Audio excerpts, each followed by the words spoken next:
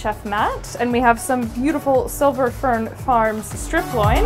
This is a beautiful product on its own, and you don't want to, in my opinion, my cooking style, so to say, I don't want to like compromise that. I don't want to like camouflage it.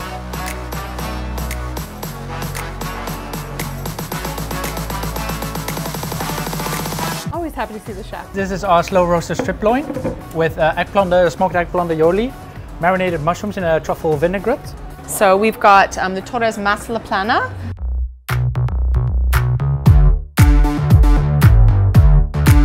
Familia Torres, they take their commitment to biosustainability very seriously. This beef is so good, like, it's so good.